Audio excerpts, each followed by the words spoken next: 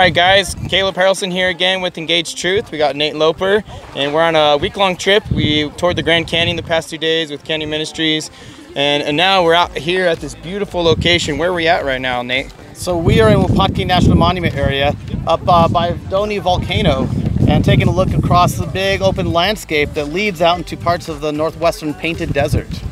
Oh, this is beautiful.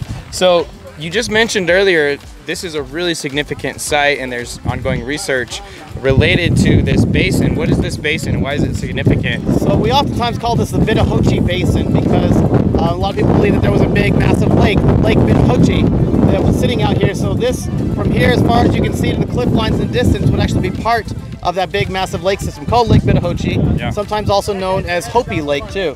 And so we're sitting up on top where we have a big view to see the landscape.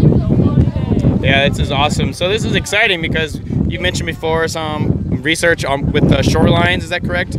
We're new ongoing research and we're looking at potential strand lines, lake shorelines that we're working on to identify and hopefully come up with a paper about that soon, Yeah, this is going to be exciting and you know, related to the breach dam hypothesis of the carving of the Grand Canyon. So this is a really exciting spot, so be looking out for that publication soon, and hopefully we'll be talking about that more on this channel and in many other outlets as well. So thank you.